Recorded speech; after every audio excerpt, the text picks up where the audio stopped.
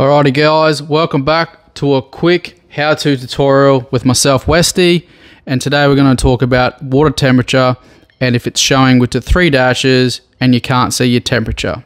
So the first thing we're going to do is going to go to the top right hand corner and we're going to hit the pages button.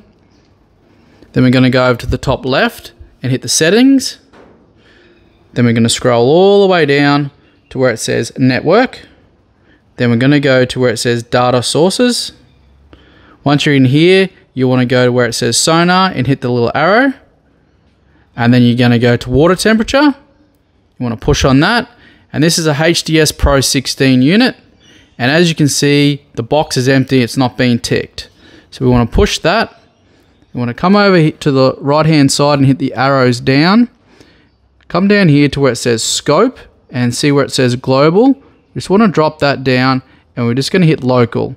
Now it will untick up here, so you just want to make sure that it is definitely ticked. And as you can see down here, it has water temperature reading there. We want to go here up to the top right and hit the X to clear out. Clear out again, and as you can see up here, water temperature is 29.4. We're in the shed, so that's just going to give a readout on the air temperature that we're in right now.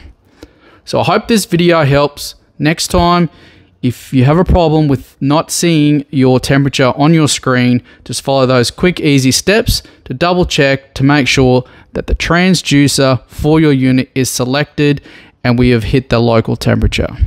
Thanks for watching, guys, and I hope this really helps. See ya.